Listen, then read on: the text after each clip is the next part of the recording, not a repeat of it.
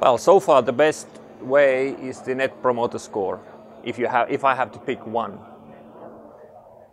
I'm on gambling business, and a lot of people have said that Net Promoter Score, it doesn't fit for gambling because everybody loses.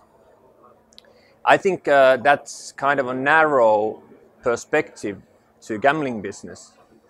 There is a lot more than the money that we have to provide to the customer.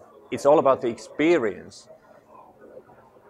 Why people go mountain climbing or roller coaster driving or whatever, it's about the experience, customer experience. If we only think that customers play for the money, then we are doing it all wrong.